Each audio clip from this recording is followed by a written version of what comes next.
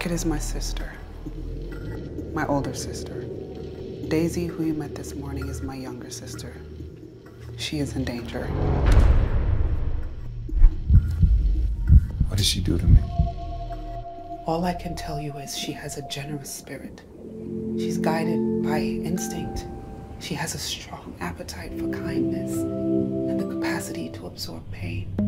She can heal, cure you forever. So is that why those men are after her? Look, their employer, Mira, is another story. She is not to be trifled with. Mira is building us a fish tank.